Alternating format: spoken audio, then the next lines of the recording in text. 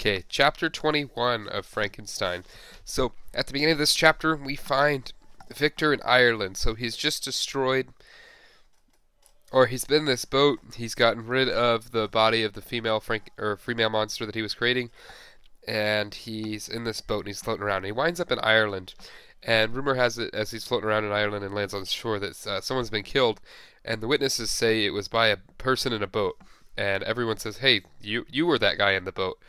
And so he eventually gets put in jail because of this, and all the people think he did it in the city of Ireland, or in that town.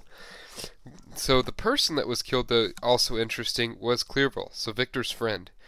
This really hits home with Victor because he knows his monster is the person that did it, and he's like, "Oh no, my monster is starting to assault me in a very personal way, just like the monster promised he would."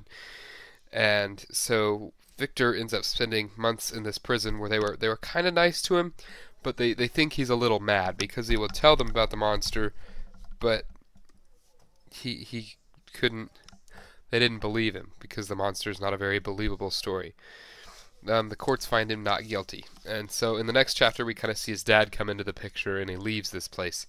But kind of in chapter 21, he's in Ireland. He gets put in jail and in some trouble because of the monster killing his buddy in that town.